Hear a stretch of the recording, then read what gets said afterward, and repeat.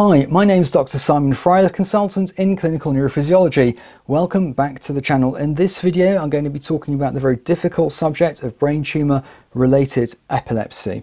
If you have already seen some of the other videos on the channel, if you haven't already supported me by hitting that subscribe button down below, I'd be very grateful for that. So this story actually starts in the heyday of Victorian England, where the National Hospital for the Paralytic and Epileptic was established, now known as National Hospital for Neurology and Neurosurgery at Queen's Square. And its founding fathers comprise of some of the greatest minds in neurology and neuroscience, and pictured here before you is Sir Victor Horsley on the left, and on the right John Hewlings-Jackson. Sir Victor Horsley was very much the forefather of modern neurosurgery, and John Hewlings-Jackson, apart from being basically the forefather of modern neurology as we now know it, had a particular expertise in epilepsy too. The coming together of these great minds in the 1860s was really important because it was appreciable that those with brain tumours could develop epilepsy, and removing of said brain tumour could cure the epilepsy. The fact that tumours can cause epilepsy is usually as a result of the tumour itself residing in the brain. Now, of course, it can occur as an indirect effect of it occurring elsewhere, but for the purposes of this video, I'm going to be concentrating on brain tumours themselves. And of course, we think about it in very simple terms on the whole. Well, there's a tumour over there, it shouldn't be there, it's causing some irritation, and therefore the epilepsy. But as we're going to discover, the mechanisms underneath it are actually quite complex and worthy of some consideration. Approximately 1 in 10,000 people will develop a brain tumour, and for those who are developing a brain tumour, about 40%, its first manifestation will be an epileptic seizure. About 20% it'll occur a bit later on into the course of the disease. The frequency of seizures will very much depend on the tumour type, location, the amount, and more about that later. They tend to be focal and then may or may not spread and become secondary generalized. And the manifestation, the semiology of the type of seizure will very much depend on the location of where those tumours are. And the outcome will again vary by tumour type and tumour location. Going back to a little bit of basic biology with all of this, because it's important to appreciate that in terms of the type of cells involved and the names of them. In terms of brain cells, we broadly divide the brain cells into two groups. We actually have the neurons, those that generate and send the signals, and then we have the support cells, which are known as the glia. The glia from the old Greek term of glue, because it was thought that these support cells glue everything together. In terms of the support cells, there tend to be three major groups. Of course, there are more, but there are astrocytes, which maintain the chemical environment for nerve signaling. We have the oligodendrocytes, which provide the myelin sheaths of the central nervous system, and then we have the microglia, which perform immune functions to protect the brain, and also caretaker functions as well, to mop up bits of dead tissue as well. We have meningeal cells, which form the layers covering the brain itself. We have blood vessels and we have glands, and those all come together to give us the brain that we know and love. Tumours are, of course, abnormal, uncontrolled growths of cells in the body. Why that happens is very complex, not for now. But in terms of how we think about them, we think about them as either being primary, that's arising from the organ that we find them in, or secondary, where they've come from somewhere else, they've metastasized in from somewhere. And in fact, it's quite interesting this, the majority of metastatic brain tumours arise from really just three groups of cancers, namely melanomas, about 50%, lung cancers, about 40%, and breast cancers, about 20% of those will go to the brain. In terms of their behaviour, we can also think about them as either being benign or malignant. So benign ones tend to stay where they are, and malignant ones tend to spread elsewhere. Now, even though something might be a benign brain cancer, it's important to remember that the brain is an enclosed space. We have this soft tissue, jelly-like substance, which is the brain, housed inside the calvarium, the skull vault of the brain, and any growth in there can cause problems, particularly a large growth, or depending on exactly where it's at, can cause some very significant issues. So even a benign brain tumour can cause significant problems.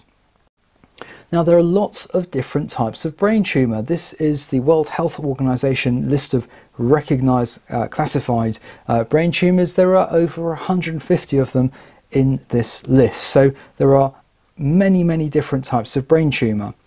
And in terms of their grading, whether they are benign or malignant or somewhere along that spectrum, we have different types of grades. In 2016, there was quite a significant change in how we classify them. And in fact, they now include not only the appearances just down the microscope, what we call the histology, but also various molecular and genetic markers as well. And because of that, it's actually quite difficult to explain in simple layman's terms how the grading actually works for individual types of cancers. But the important thing to take away, though, is that we have more benign ones in terms of behaviour. They tend to be slower growing, tend to stay where they are, and then we have the malignant ones, which tend to be faster growing and tend to spread. Well, different tumour types actually have different rates of epileptogenicity. So we have some of the benign ones, known as DNETs and gangliogliomas, and something like 90 to 100% of those will actually cause seizures.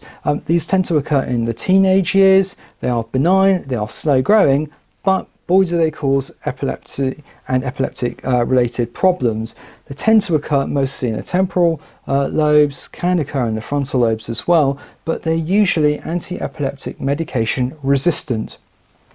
Often they cause focal onset seizures, and they're known collectively as LEATs, low-grade epilepsy-associated tumours.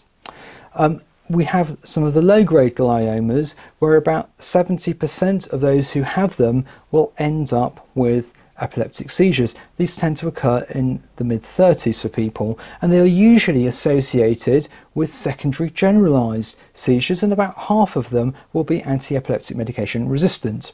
We then have some of the high-grade gliomas where the rates of epilepsy may be 50%, tend to occur in people who are in their mid-60s and onwards, and it might be 50-50 whether they are focal only or focal with secondary generalization.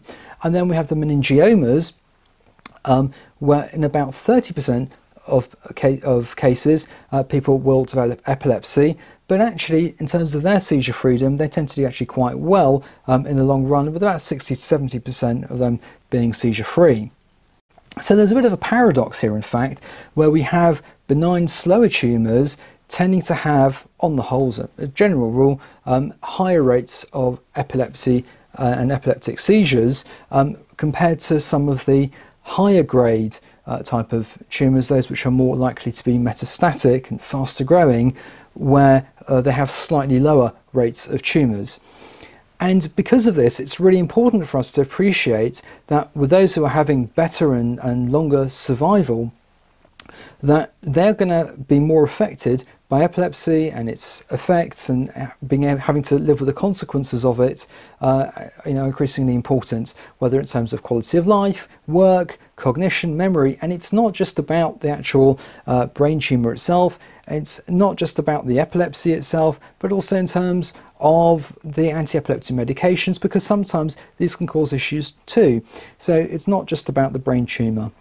And those who may have malignant tumours with shorter survivals, quality of life, palliation is also critically important. No one wants to see a patient having intractable seizures in their last months. So we've already discussed that different tumours have got different rates, and that will depend very much on what the type of the tumour is. Where it is as well will be very important. Not just in terms of the lobes of the brain, with the temporal and frontal lobes having particularly high rates of epilepsy, but also proximity to functional areas as well, which are more likely to manifest themselves with seizures, but also in terms of treatment too. So if a tumour is closer to a functional area, it can often be harder to fully resect it. Also very much depend on how many lesions there are and the size of them as well. The other thing to consider is what we call the peri-tumour environment. So it's not just about the tumour, but what happens around the tumour as well. So in terms of the peri-tumour environment, we have hypoxia, so there's a lack of oxygen going to the brain tissue. Edema, that's swelling. That edema can also contain inflammatory cells, cytokines, which can cause activation of seizures. pH, if it's more of an acidotic environment as well. The integrity of what we call the blood-brain barrier can also be impaired. Ion concentrations, ion channel function, receptors, neurotransmitter changes, intracellular signaling, molecular and enzyme changes, and of course the genetics both of the tumour itself and of the person who is affected by the tumour. Not only do we have issues relating to the brain cancer, but also systemically as well. There may be electrolyte imbalances as a result of various things. There may be chemotherapy side effects too to consider, and that's particularly in the case of brain cancers which are being treated by intrathecal chemotherapy. That can be irritative as well to the brain, and of course there are paraneoplastic syndromes which I'm not going to go into in this video. In terms of treatment, historically and even still to today, treatment is very much about treating the actual tumour itself. It's really important to try and remove as much of the tumour as possible, to have very clear margins of resection as well. Some of the things which can have an adverse effect as well in terms of seizure freedom are time that people have with seizures. So the longer someone's had seizures for as a result of the tumour, that can have a negative impact.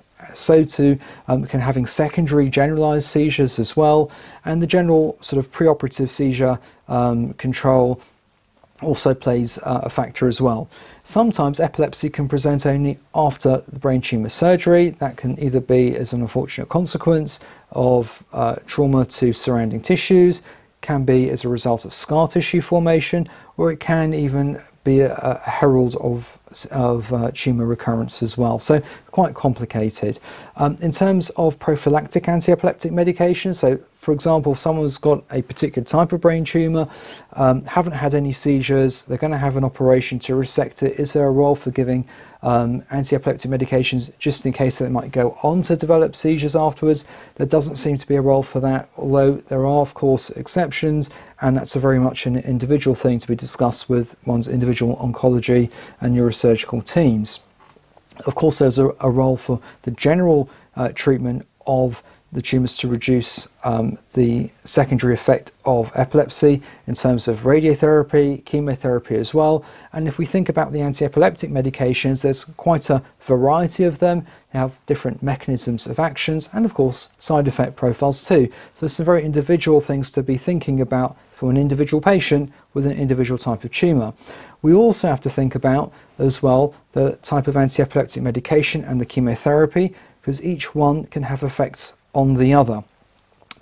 And it's also important to think about as well that some anti-epileptic medications in certain circumstances can actually help to suppress the cancer as well. So we know, for example, that sodium valproate can actually increase survival in those with GBMs.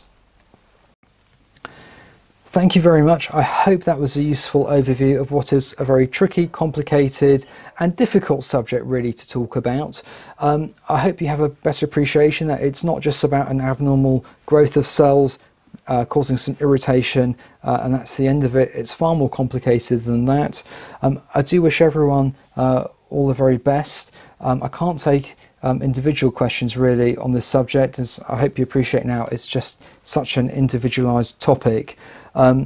Thank you very much for watching. Please do consider supporting that channel by hitting that subscribe button down below, and I look forward to seeing you in the next video.